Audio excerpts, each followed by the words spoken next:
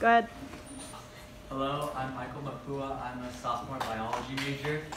I was in Kristen's dance. I was in senior, and I joined Kasamahan this year, and I wasn't as active until barrio season. So I guess many of you don't know who I am, and why should I be running for an e-board position if you don't even trust who I am. I asked Marielle and Mark, what does PRPA do? They said, we provide workshops for all Kasamas to learn more about their heritage. I don't know about my own heritage. I was born in California. I'm a first-generation Filipino American. I didn't grow up learning much about my culture.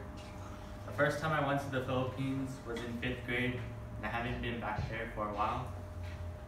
And visiting all my relatives there, I felt so lost, not knowing what my culture is about.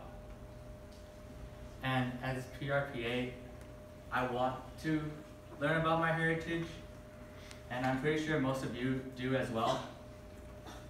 So you may want a leader who could say, here's this workshop, and this is what you're gonna learn. How about another PRPA who has no idea what they're doing and could actually go along with you so that you're not alone? I'm Michael Mapua, and I'm running for PRPA.